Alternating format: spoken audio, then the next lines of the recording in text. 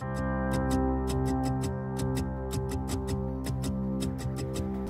I raise a hallelujah in the presence of my enemies.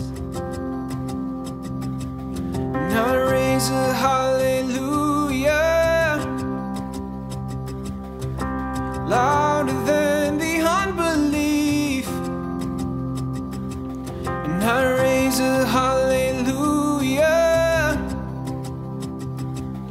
My weapon is a melody. I raise a hallelujah. Heaven comes to fight for me. And I'm gonna sing in the middle of the storm, louder and louder. You're gonna hear my praises roar. And up from the ashes, hope will arise. Death is defeated, the King is alive.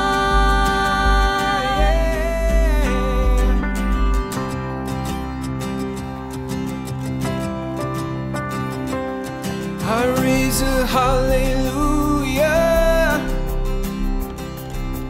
with everything inside of me. I raise a hallelujah. I will watch the darkness flee. I raise a hallelujah in the middle of the mystery. I raise a hallelujah. Fear you lost your hold on me. And I'm gonna sing in the middle of the storm, louder and louder. You're gonna hear my praises roar. Up from the ashes, hope will arise. Death is defeated, the King is alive.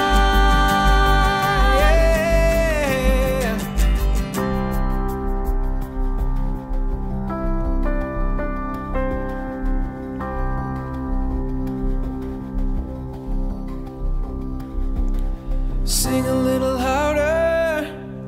Sing a little louder. Sing a little louder. Sing a little louder. Sing a little louder. Sing a little louder. Sing a little louder. Oh, sing a little louder. Sing a little louder in the presence of my enemies. Sing a little louder. Louder than the unbelief. Sing a little louder. My weapon is a melody. Sing a little louder. Heaven comes to fight for me. Sing a little louder in the presence of my enemies. Sing a little louder. Louder than the unbelief. Sing a little louder. My weapon is a melody. Sing a little louder. Oh, heaven comes to fight for me. Sing a little louder. And I'm gonna sing in the middle of the storm, louder and louder. You're gonna hear my praises roar. And up from the ashes, hope will arise. Death is defeated, the King is alive. And I'm gonna sing in the middle of the storm, louder and louder. You're gonna hear my praises roar. Up from the ashes, hope will arise. Death is defeated, the King is alive. Yeah, yeah. I raise a hallelujah. And I raise a hallelujah.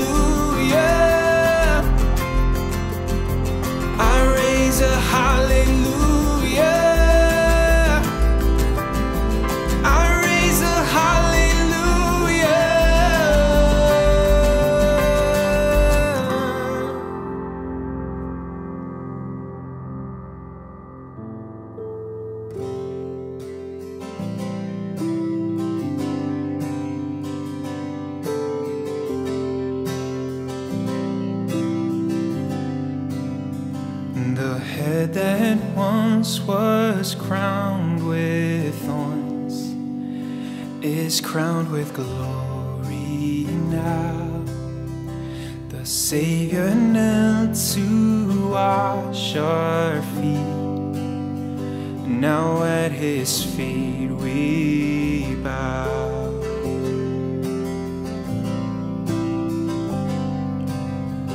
The one who wore our sin and shame, now robed in majesty, the radiance of perfect love now shines for all to see.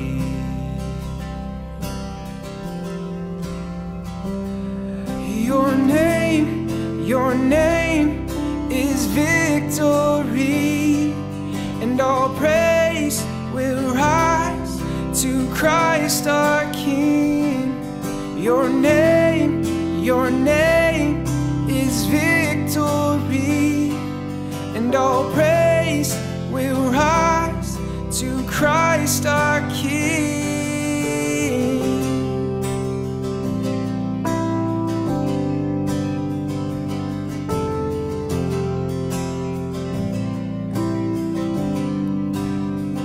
The fear that held us now gives away to Him who is our peace. The final breath upon the cross is now alive in me.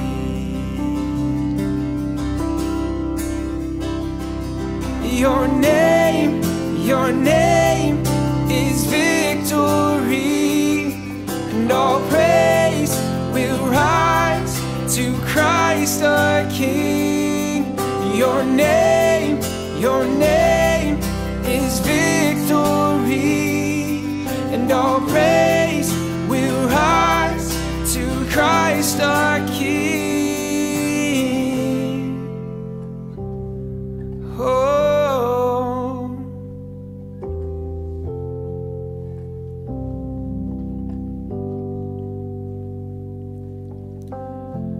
By your Spirit I will rise from the ashes of defeat. The resurrected King is resurrecting me. In your name I come alive to declare your victory. The resurrected King is resurrecting me. By your Spirit I will rise from the ashes of defeat. The resurrected King is resurrecting me. In your name I come alive to declare your victory. The resurrected King is resurrecting me. Oh, yes, you're resurrecting us. Yeah. The tomb the soldiers watched in vain was borrowed for 3 days. His body there would not remain. Our God has robbed the grave. Our God has robbed the grave.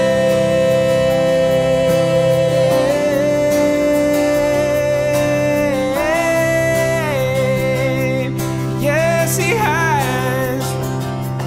Your name is victory, and all praise will rise to Christ our King. Your name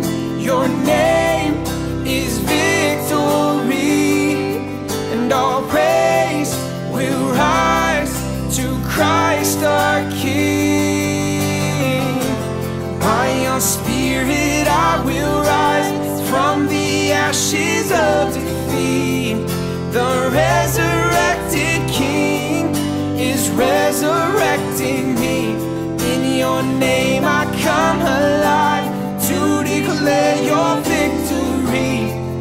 The resurrected King is resurrecting me. The resurrected King is resurrecting me. Oh, yes, you resurrected us. Oh.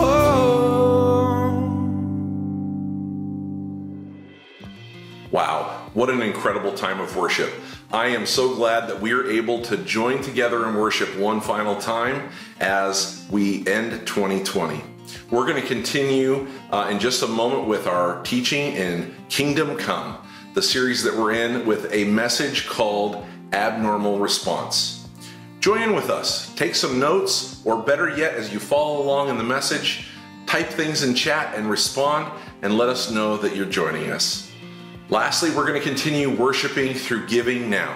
And let me just tell you, thank you so much for your generosity in 2020. Now let's finish the year strong as the Bay Church. If 2020 has been a normal year of income and resources for you, or maybe one that's been above and beyond what you were expecting, please finish with a full tithe by December 31st and add an extra offering at year end over and above the tithe to make sure that we can fully resource all the biblical core priorities of the Bay Church.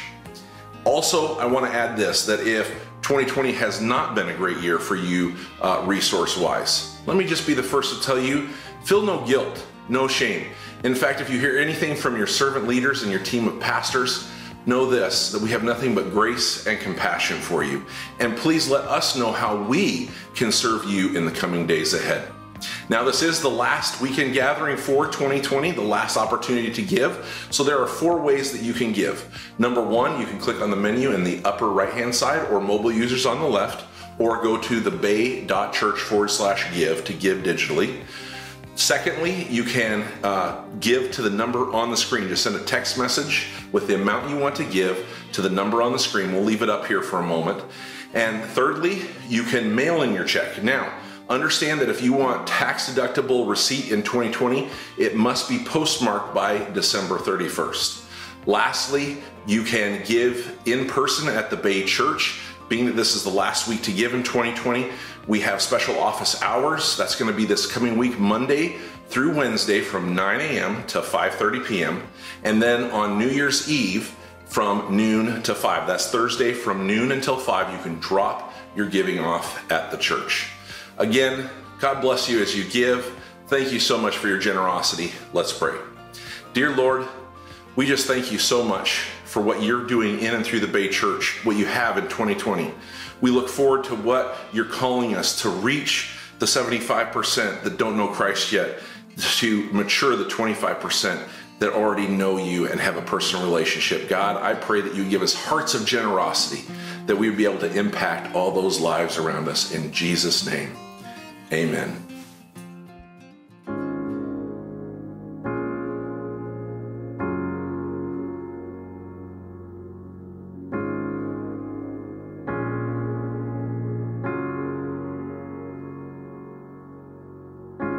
Can't go back to the beginning.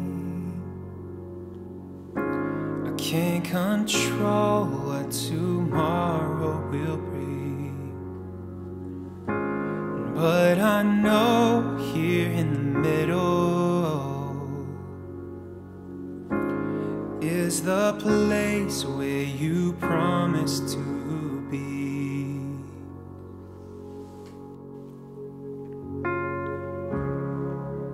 Not enough unless you come. Will you meet me here again?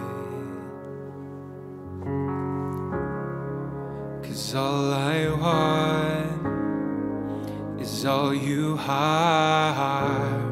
Will you meet me here again?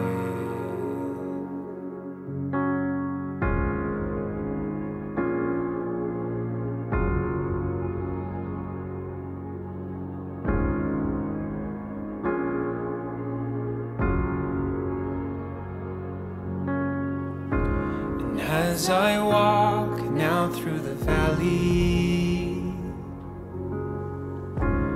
Let your love rise above every fear, like the sun shaping the shadow. In my weakness, your glory appears.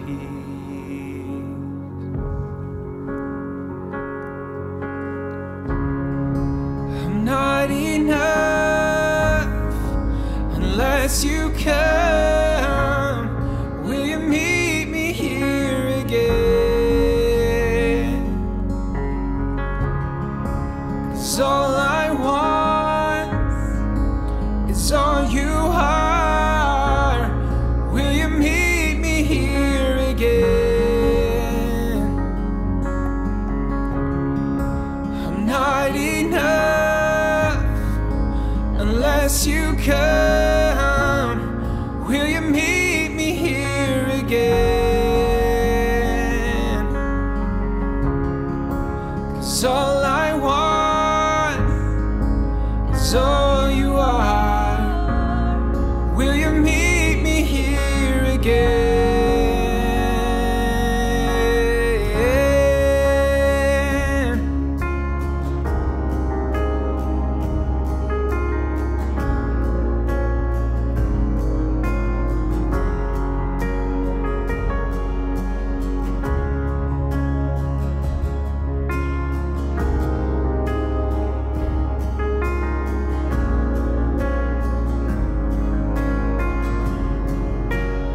Not for a minute was I forsaken.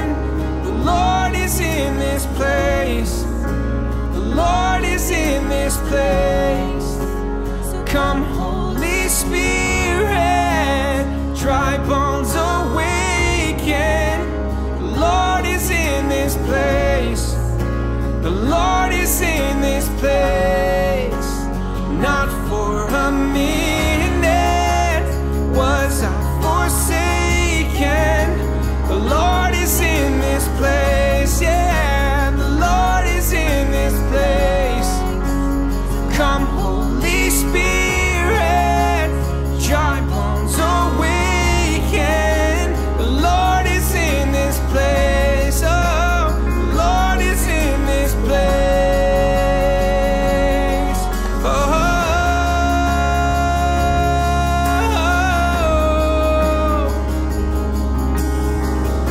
you're in this place, Jesus.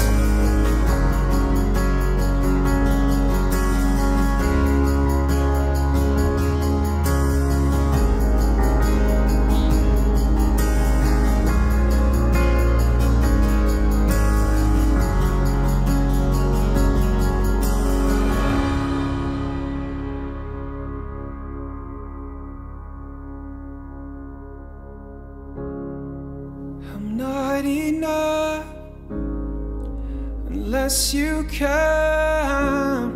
Will you meet me here again?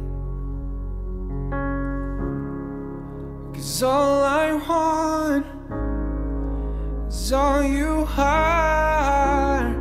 Will you meet me here again? I'm not enough. I'm not enough unless you come. Will you meet me here again? 'Cause all I want, 'cause all I want is all you are. Will you meet me here again?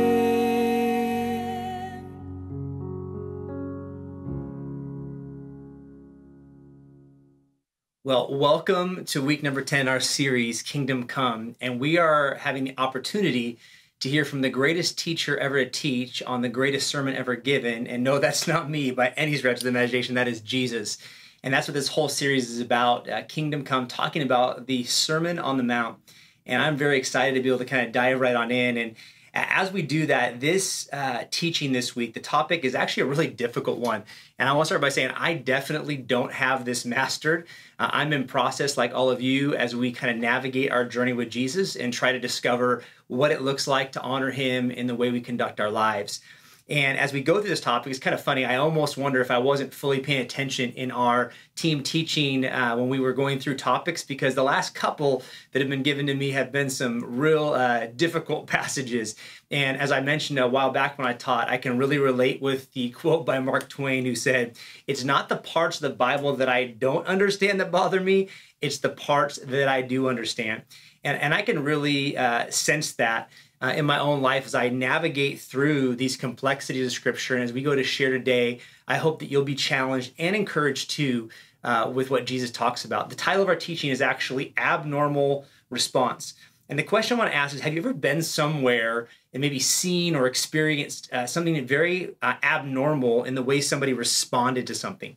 I think this is actually what fascinates us with things like YouTube videos, when the response is not what we anticipated, or what happens as a result of someone doing something is unexpected. I think this is what endears us to movies and stories of people, is when there's an abnormal response, something that we're not used to. I mean, nothing bothers me more than watching a TV show or movie, and I can tell you exactly what's going to happen by the end, because it loses a lot of that sense of wow. I know in my own life I had an abnormal moment of how I responded. It was actually, I'd been a Christ follower for a little while. I was still playing soccer. I was in college, and I was actually in a game, and I'd been trying really hard working on letting my speech reflect my belief in Jesus, because in the past on the soccer field, if I got fouled a certain way, something didn't go my way, I often would have words come out of my mouth that didn't honor God. And I remember being in this match, and this kid put his cleat right into my chest. I was a goalkeeper, landed right into me, created these big marks. It was very painful. And in the past, where I would have normally yelled at you, used some profanity, I said, "Ow, that hurt," which is a very abnormal response in a game. And literally people around were like, "What did he just say? That's kind of weird." Okay. And everybody paused, and kind of some people laughed. They were, what is going on with this guy? And it was good for me because it showed me that there was an abnormal response, that God had been doing something on the inside of my heart. On an even more serious note, I remember hearing a story back in 2006 that was a complete abnormal response that really impacted my whole world. You may be familiar with it. Is back in 2006 where there was a Quaker community. And in this Quaker community in Pennsylvania, a armed man came into a one-room schoolhouse and shot 10 beautiful little girls who were in the middle of their education, and 5 of those girls passed away. I remember being horrified by hearing the story, and then the gunman turned and he committed suicide. And that's not what was the abnormal response that shocked me. I mean, that part shocked me enough. But what was really powerful was that I heard through news stories later that the Quaker family donated money. The families of these individuals who lost their daughters donated money to the killer's widow and his 3 surviving children. They openly went to the funeral of this man who had committed these atrocities against their daughters, and they openly went and they told them they forgave them. It was reported they were hugging the widow of this man who killed their daughters and his children, that they were hugging family members, and they were there to console and to help them. They set up a fund for them to help their family in a difficult time of need. And I was blown away because I thought, man, these Quakers have a deep faith in Jesus. We know that by their beliefs. But to see it exemplified, to see it demonstrated in this way was really powerful. It really caught my attention, and it challenged the way that I looked at situation. I thought, man, this was unbelievable what these people participated in and how they responded. It was really, really beautiful. And when I read that, I thought, man, that's an abnormal response. And I also had to ask myself, would I be able to respond the same way this beautiful community responded?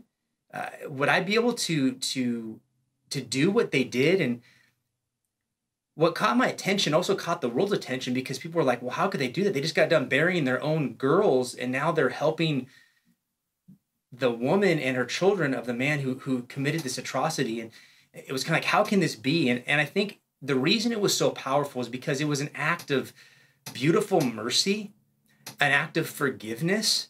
It was an act of love, and it was contrary to what we know. And you may be watching this teaching right now as someone who's not a believer, or somebody who's kind of pursuing or looking at the claims of Jesus. And I'll tell you, the things we're going to talk about may seem a little bit strange. It may seem a little bit like, man, I don't know if I could do that. I was never taught that way, or, my parents never raised me that way. I was kind of taught it was tit for tat. And if somebody hurts you, you hurt them back, or you get revenge, and you don't let people mess with you. And that's just how it's supposed to be.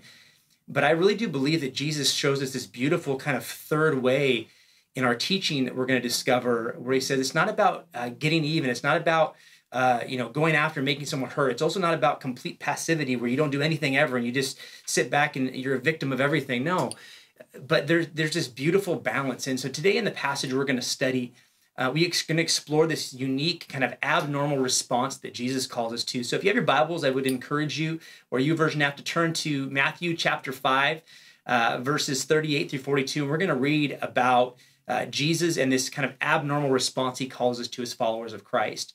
The interesting part is that this is the fifth statement of 6 statements that Jesus makes that come directly after his teaching about that he did not come to abolish the law and the prophets, but he came to fulfill them. And so as we dive into this, you're going to see this language of, you've heard it said to you of old, but I say to you, and it's mixed in a variety of ways to start the passage. You're going to hear about this. And so far we've talked about 4 of the statements. We've talked about anger. We've talked about Jesus' way of looking at lust, divorce, oaths, and this one's now about retaliation. And in a week or so, we're going to be talking about what it means to love your enemies. And the beautiful thing is that these things that Jesus is bringing up really deal with you and I and our horizontal relationship with people, and how that does affect our vertical relationship with God.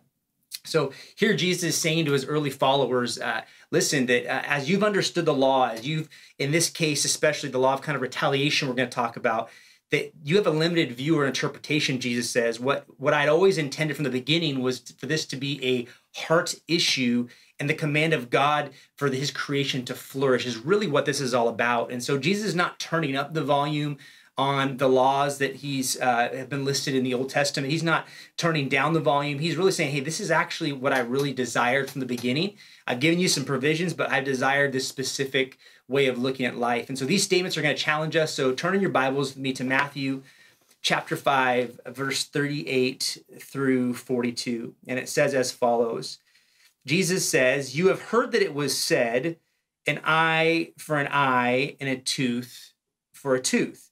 But I say to you, do not resist the one who is evil.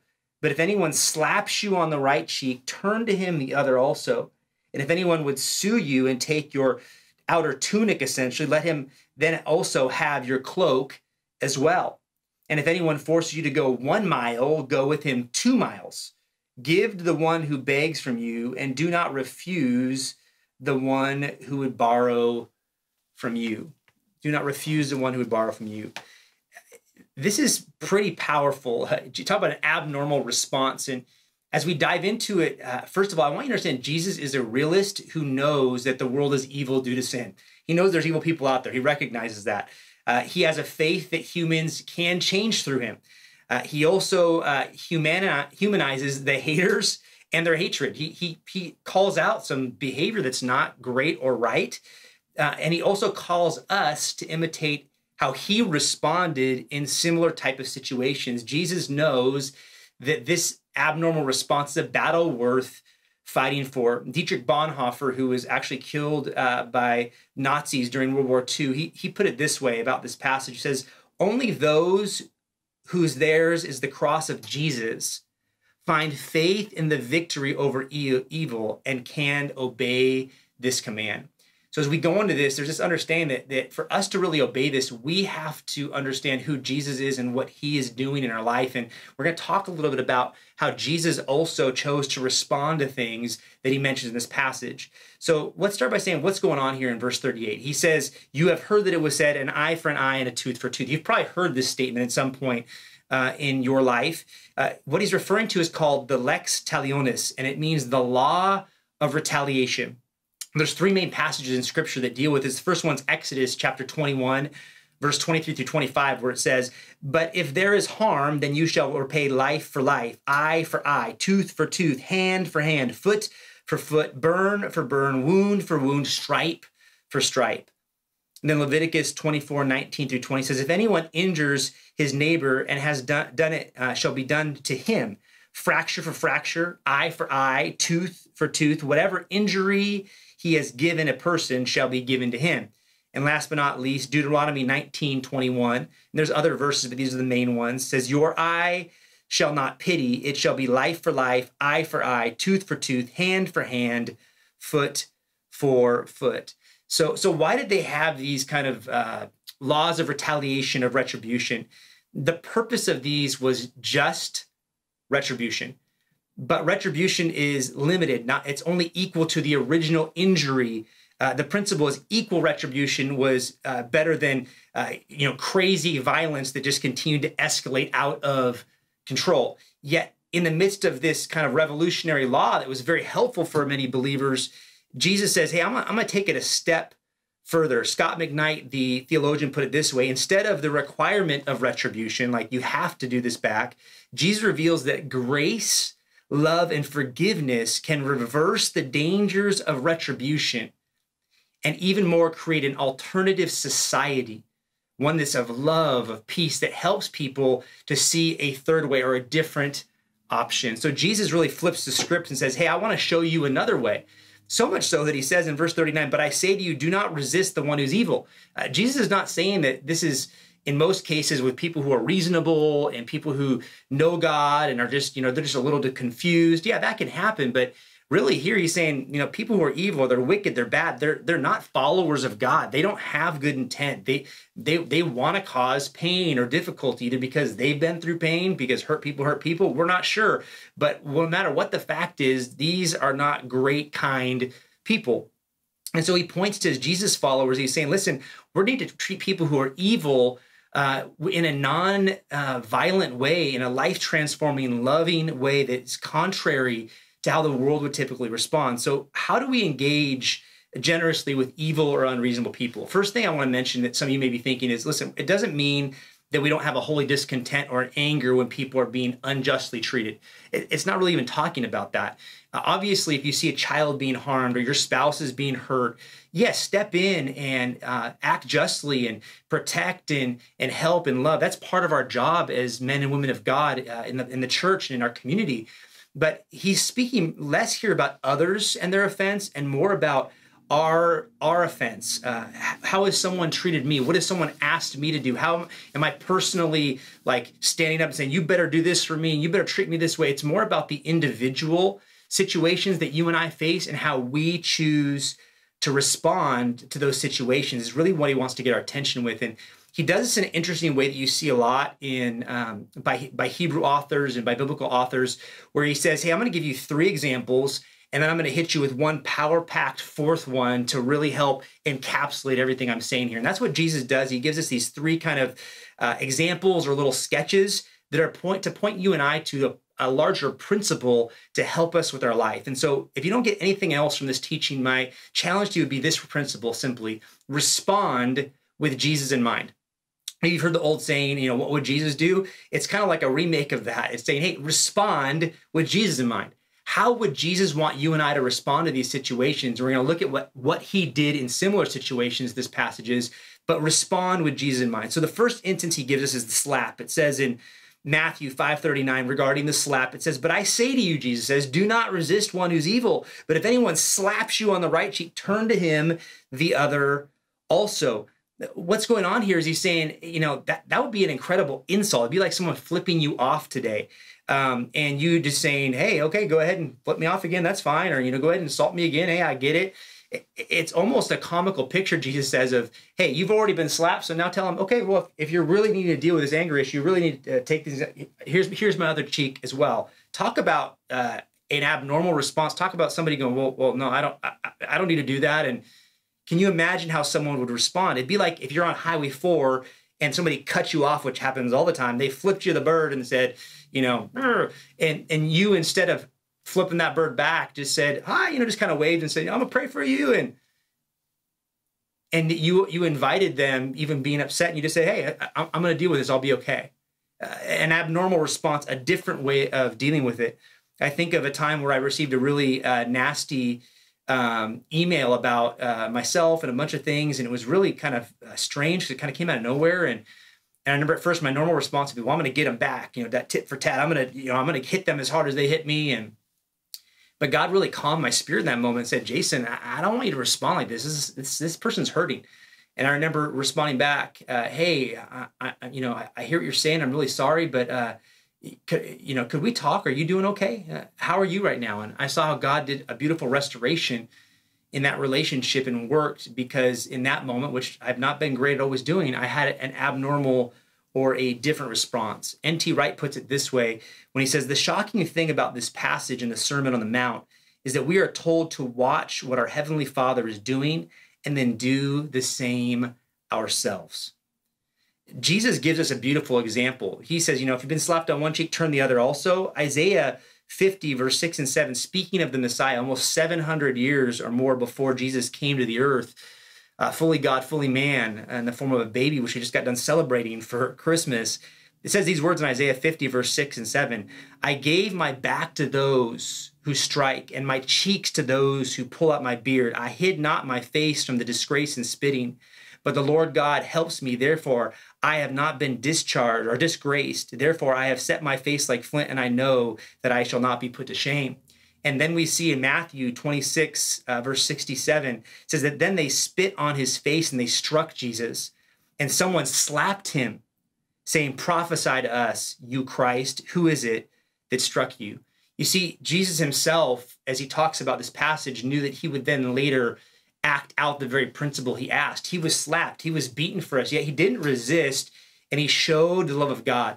It reminds me of guys like Dr. Martin Luther King Jr., who chose a path of nonviolence. They still resisted. They still went against the grain, but they chose a path of nonviolence that was an abnormal response than what the culture was used to. And I believe as a result, really did begin to bring some significant changes in that period in our nation because of his commitment to it, where there was others who were more committed to violent acts back. And honestly, that's kind of the way of the world, so you can't blame them, but it wasn't as effective in bringing change. And I think it's a powerful thing for us to understand.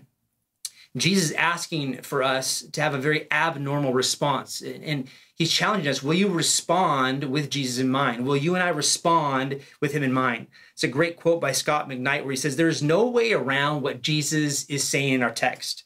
Jesus overtly ends the Mosaic command to show no pity. And in the appropriation of the law of retaliation, in its place, he orders his followers, you and me, to be merciful. Jesus' words take the law of retaliation to a different place. The law was concerned with the requirement of equal retribution, while Jesus undermines that requirement and reshapes how his followers are to respond to perpetrators or evil people. And it causes me to ask the question, I want to ask you as well, as we approach 2021, how could we respond differently to those that come against us? How could we respond differently? Then he gives us a second instance of being sued. And if anyone would sue you and take your tunic, let him have your cloak as well. The thing that's interesting about this is that the cloak, this garment, this outer garment that would be used, was considered the inalienable possession of people. Everyone had the right to that. No one had the right to sue or to take that cloak. And Jesus is saying, hey, don't just give them your tunic if they're suing you, give them their cloak as well. Basically, you'd be standing almost naked before this person, and you would be exposing their greed and exposing their kind of shaming them by showing your shame and your vulnerability that, hey, listen, I'm innocent of this, and you may want to take this from me. I'm just going to give you everything to show how ridiculous this whole situation is. And really what Jesus is kind of saying here is that essentially we should shame the greed of others by acting generous towards the greedy. What does it do? It then exposes the reality of what's really going on in the situation. And it's an abnormal response for sure. It's not an easy response, but it's one that changes things. People who are greedy and power hungry need to see demonstrations of love in lives that revolve around a different truth, a different principle, a center that can't be bought, a center that's based around a personal relationship with Jesus and not necessarily around possessions or my home and the stuff that I have. It's a different way of living, and it's a very convicting thing when someone encounters that who has a completely different mindset or philosophy that's based around material possessions alone. Think about Jesus. Jesus was wrongfully convicted as an innocent man. He was stripped of his clothes. He was beaten and he was murdered. His garments were taken and literally cast up. It says in Matthew 27:35, and when they had crucified Jesus, they divided his garments among them by casting lots for his clothes, gambling for his clothes. So this challenges me when people legally or personally attack me. How might Jesus want me to respond? What can I do to elicit an abnormal response that honors him? That puts Jesus in mind in the situation?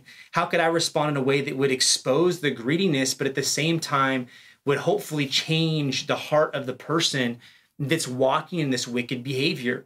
That's why we're called to respond with Jesus in mind, because he's saying, I can do a different work in your heart and in their heart if you choose to respond in a way that's not normative. It's challenging and convicting, but not normative. Thirdly, he gives us the instance of forced to carry. And if anyone forced you to go 1 mile, go with him 2.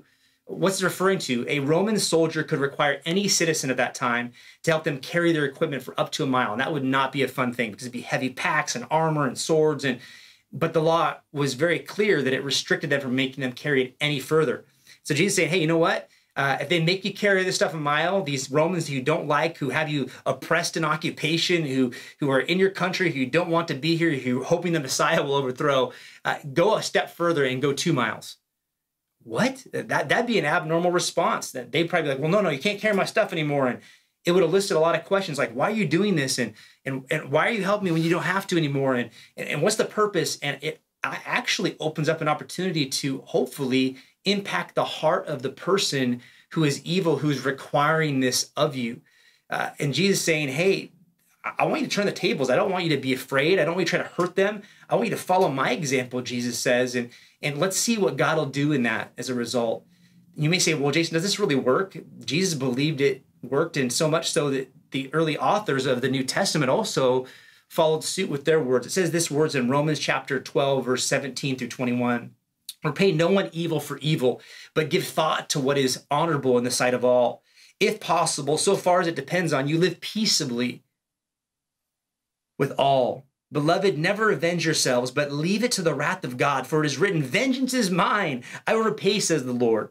To the contrary, if your enemy is hungry, feed him. If he is thirsty, give him something to drink. For by doing so, you will heap burning coals upon his head. Do not be overcome evil. Do not be overcome by evil, but overcome evil with good. You're like, oh, finally, a good verse. Like if I'm kind and I do this, it's going to be like burning coals in their head. They're really going to get it finally. Well, no. In most cultures, it's actually the opposite of that. In most cultures, if you carried a bowl of hot coals on your head, it was a sign of repentance. So what the author is saying here in Romans is that, hey, if you are kind and you don't repay evil for evil, but repay it with good, what's going to happen is that they're going to be convicted. The Spirit of God is going to work in their life, and they're going to be repentant, and their life is going to be changed. And so there's this beautiful thing that happens. So when people you and I don't like, people who frustrate us or burden us, when we encounter them and they're putting things on us, how could we turn that burden into a blessing? How could we take it a step further? Maybe your boss is asking you to do something and you're like, man, I don't want to do this. It is required. You can't ask it of me. But maybe you take it a step further and you go beyond that and you bless them even though you don't have to. And as a result, maybe it opens up a door where maybe there's been some wickedness or not some great behavior for you to share about who God is. What might happen if you and I chose to respond with an abnormal way that could potentially point people to Jesus? I remember a student one time who was really difficult in youth ministry years ago, and they were hard and they were rude to me and rude to other people. And one day I just stopped them, and they had done something and they deserved to be kicked out. And I just said, they probably thought I was going to kick them out. And I just said, look at me. How would you like to go get some coffee and just talk? And it was interesting because it was a completely abnormal response, but they broke down. And I ended up taking them to coffee, sharing life with them, hearing their hurts and pains. And they actually became a great student in the ministry. There was just a lot of hurt going on there, a lot of wickedness, a lot of difficulty, and they didn't know how to process. And the abnormal response triggered something new. Dietrich Bonhoeffer put it this way: evil will become powerless when it finds no opposing object, no resistance, but instead is willingly born and suffered. Evil meets an opponent for which it has no match. Think of Jesus in this regard. We talk about carrying something. Jesus was made to carry a heavy cross at the hands of the Romans.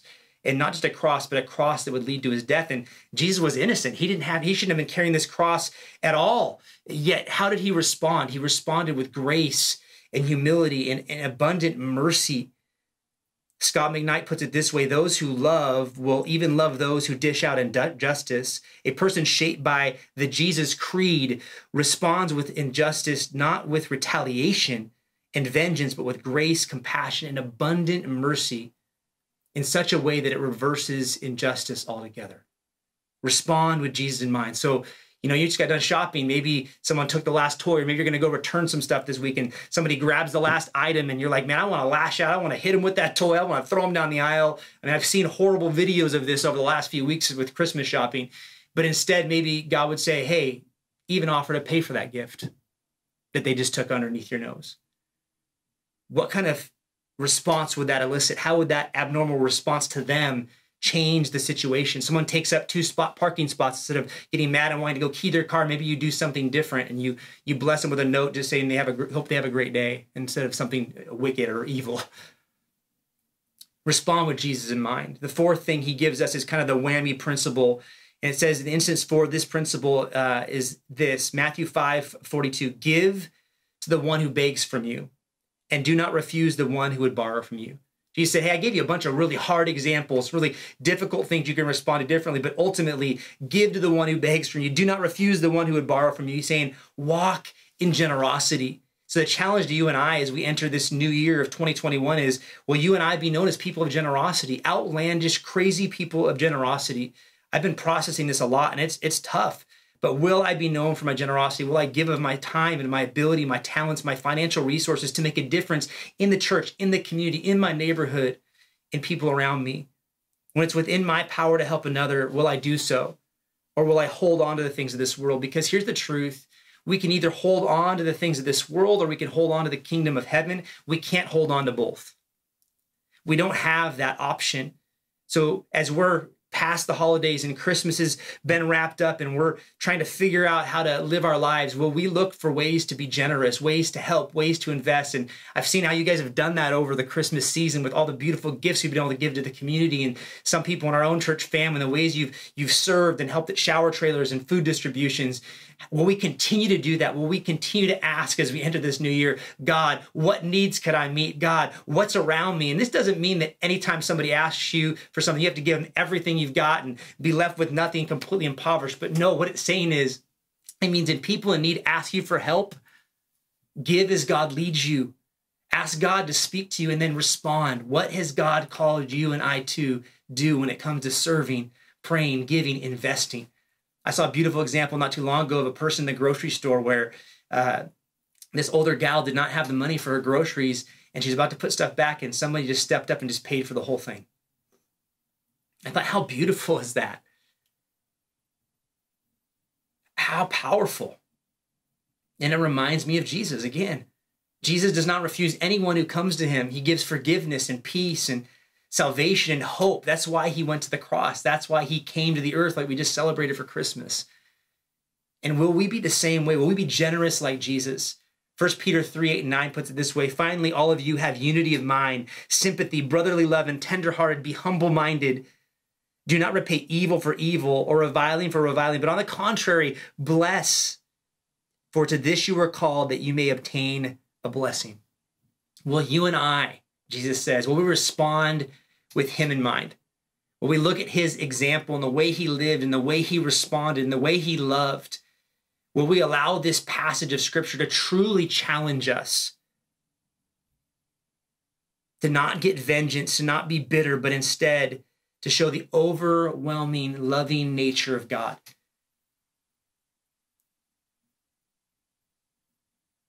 Our response is going to depend on who our greatest love is. And if our greatest love is Jesus, then what he says should supersede everything else we experience. I heard a pastor say to me once these words, said, if what you believe contradicts what Jesus teaches, then you need to change, not Jesus. And he was 100% right. He was 100% true. And that's my challenge to you today. Will you and I choose to remember the example of the one we follow, Jesus Christ, and that he laid his life down, that he was selfless, that he was kind, that the way he responded was abnormal, that when he was crucified, he allowed that punishment to become our hope and our purpose. He responded in ways that were not normal, and as a result, he changed the world, and he's asking us to do the same. And then secondly, lastly, as we get ready to wrap up, will we remember that we live for more than this world? Matthew 5:11-12 says, "Blessed are you when others revile you and persecute you and utter all kinds of evil against you falsely in my account. Rejoice and be glad," Jesus says, "for your reward is great in heaven, for so they persecuted the prophets who were before you." Our ultimate hope is not on this earth. Our ultimate hope is in heaven. That's why we can respond differently. Like, well, Jason, but I can legally respond this way, and I have the right to do this. You may have the right, but as a Jesus follower, should you walk in that? Or has God called us to walk in an abnormal response that has the power to transform our culture? You may say, Jason, this is impossible. I can't do this. This is just too much. And I would say to you, I agree with you. We can't. It's impossible for us to do this without the empowering of the Holy Spirit of God in our life. But the beautiful thing is when Jesus came, died, and rose from the dead, the Bible says that when we accept a personal relationship with him, we choose to follow after him, that the same Spirit that rose him from the dead now dwells and lives within you and me.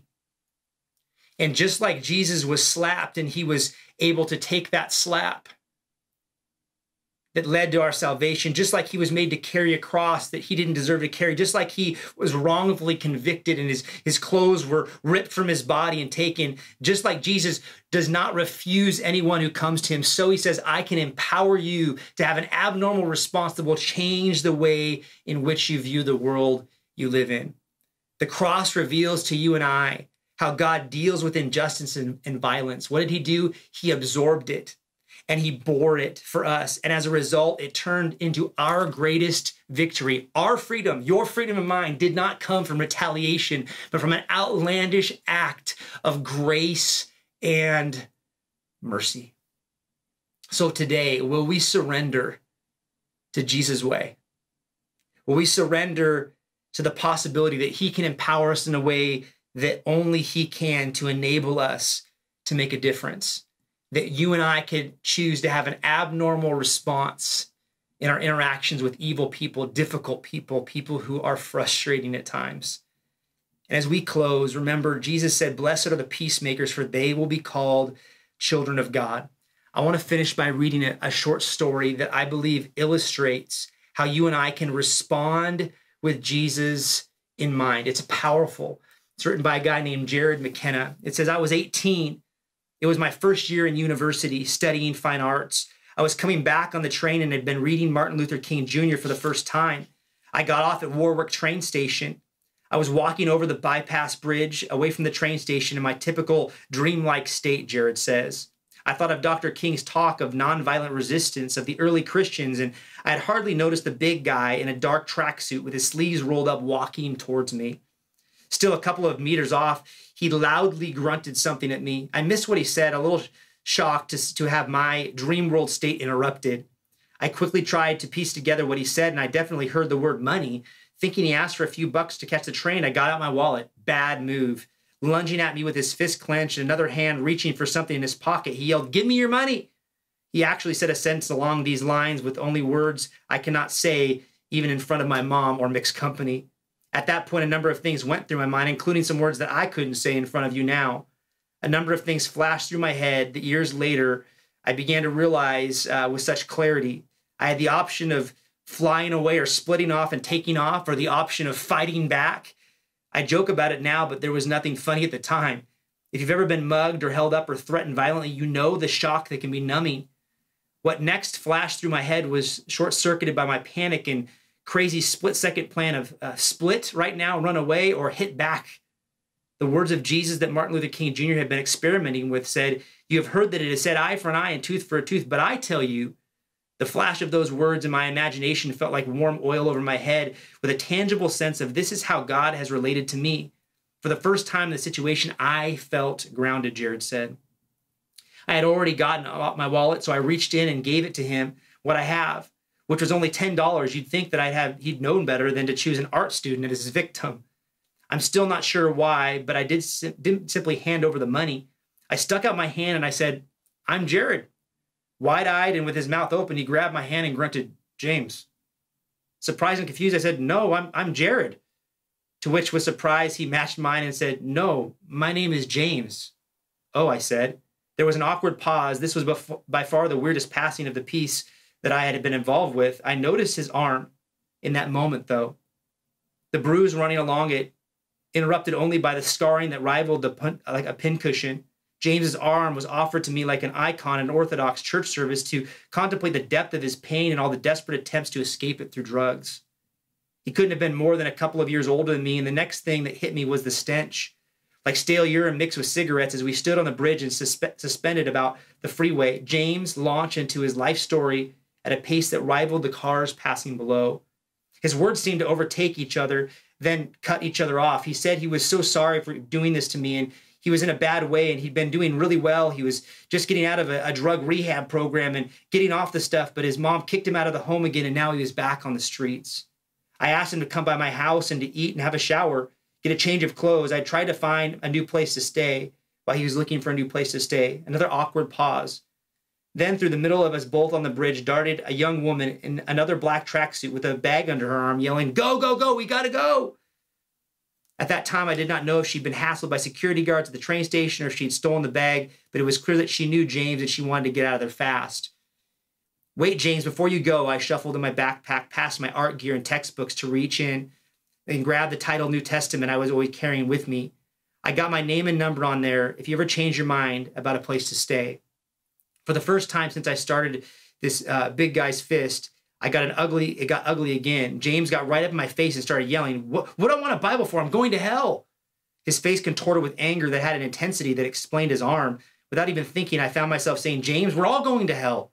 That's why Jesus came." Now, I know that statement rates low on the theological wow scale, maybe embarrassingly high on the theological cringe factor, but it was what I said. What happened next, I think, was one of the weirdest experiences of my life. The big guy, who only moments earlier was ready to beat me up, if not worse, just started crying. I'm not talking about one-tear movie crying. He burst out crying like a little kid does. Suddenly, this pain that was so visible in his anger on his scarred arms and in his situation seemed to burst like a floodgate at the news of God's love for him. As the big guy stood there crying, I honestly did not know what to do. In the same way that my response had put him off balance, James' tears now totally threw me. I just stood there while he hung his head and his shoulders heaving and weeping. James didn't say anything more to me. He snorted to try to stop all the snorting and tears. Then he grabbed the Bible and started running. After a few paces, he turned, looked me in the eyes, waved the Bible and nodded. Then he kept running. I stood a long moment on the bridge, stunned. Then I picked up my bag, a bit dazed and confused about what had happened at the overpass. As I neared the end of the bridge, I saw his female accomplice jump into an already crowded maroon sedan. As she got up, she yelled over the music to the others, "I got a bag!" James ran up as he got to the car and the music and said, "I got a Bible!" Then they piled off into the car and I walked right past my bus stop. I just kept walking. James taught me that there is nothing that shows the world what God is like more clearly than when we love our enemies. Despite the reality that throughout the New Testament, the cross is not only how God saves, it's also how we witness to that salvation. I'm aware that enemy love still scandalizes many a fundamentalist and liberal alike. Who wants a savior who loves the enemy we want to kill? Who wants to witness to God, to the God whose love falls like rain on the just and the unjust? Who wants a God who longs to heal those who have hurt us so that they now would hurt more? Who wants a Christ who comes to us in the pain we want to run from? End quote. And that's my challenge to you and I today. Will we respond with Jesus in mind? I believe if we would choose to, like James, that it could change everything. It would change our friendships. It would change estranged relationships. It would change our work environment. It would change our marriage. It would change our community. It would change the way we approach politics and social media posts. It would really change everything. Will you and I today choose to respond with Jesus in mind? And as we walk in an abnormal response, let's believe together as a Christian-centered community that we really could see the world transformed by the love of God. So no matter where you find yourself today, whether you are exploring the claims of Christ or you're a Jesus follower, my challenge to you is this: to write out today and to think through how you could react abnormally to an opportunity that will come to you in the weeks ahead. When you would normally lash out, when you would normally maybe be frustrated or just run away, what would Jesus want you to respond with that could transform the situation with his love? Because he gives us the beautiful example through his own life and the way he responded to evil. So think about that, process that, pray about that. And last but not least, if you're watching right now and you've yet to begin a personal relationship with Jesus, can I encourage you in this moment, would you surrender your life? The Bible says that if we confess with our mouth that Jesus is Lord, that he's in charge, and we believe with our heart that God did raise Jesus from the dead, that he died for my sins and mistakes and your sins and mistakes, like the story talked about, that if we accept his gift of new life through him, that we become a new creation. The Bible says the old is gone and behold, I make all things new. So right where you're at, if you want to begin a personal relationship with Jesus, would you click that button that says I commit my life to Christ? And there'll be a little form that you can quickly fill out that we'd love you to fill out so we could follow up with you, get to know you a little bit better, and help you in your journey with Jesus. We have great resources available. We love you and believe in you. And so my heart's cry and prayer is that you would begin that relationship journey with Jesus today by simply confessing with your mouth that he is Lord and believing in your heart that God raised him from the dead for you and that some of the greatest days are going to be ahead. Let me go ahead and close in prayer and our time together. Lord Jesus, I thank you for these amazing men and women who are engaging digitally through community right now. I ask, Father, would you help myself? Would you help each of us to respond abnormally, to respond in a way each and every day as we face evil people or difficult situations or hard moments? Would we respond in a way that would honor you, that would glorify you, that would please you? And God, would you give us creativity? Would you give us insight into our unique situations and circumstances? That we wouldn't just write them off, but Lord, we'd surrender them to you and that you would speak, that you would move, that you would guide and navigate our complexities and that ultimately lead us to a place that would bring transformation, that would bring hope and purpose, that would enable us to walk with peace, God, in difficult situations and not just ignore it, but at the same time that would help those that are walking in an evil way or those that are walking in a difficult manner, that their hearts and minds and lives would be one for you, because our response would be different. Our response would be like you, that we'd respond with you in mind, Jesus. And for those that just began a relationship with you, God, would you meet with them? Would you love on them as they connect digitally through community and connect as we begin to get back in person meeting together live? Would you be with them? Would you help them to enjoy this beautiful community you've given us? We pray this in Jesus' name. Amen. Love you and believe in you. And we look forward to seeing you next week as we continue our series, Kingdom Come.